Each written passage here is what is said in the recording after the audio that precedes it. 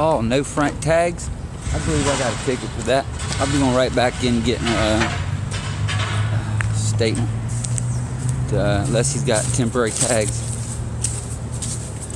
Look at that. It's got the thin blue line right there, guys. Got the thin blue line right there. And no license plates on his front end. Let's go back here. And he's got kid seats. So you know the copsucker got kids.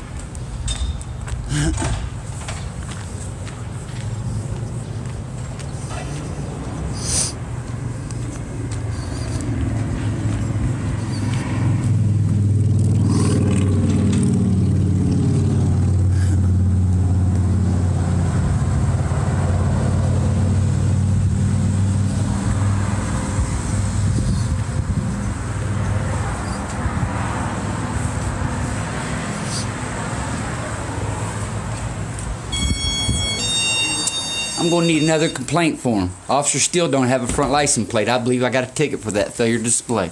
You won't have to anymore, Dave. They passed it January. Okay, well I already got that ticket, so I like one of them informal complaints because I'm still going to complain about it.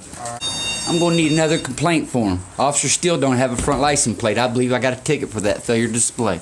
You won't have to anymore, Dave. They passed it January. And even though the law has been passed, you could still be cited for not having a front license plate through June of next year. We're live tonight in Moraine. Kristen Eskow, 2 News, working for you.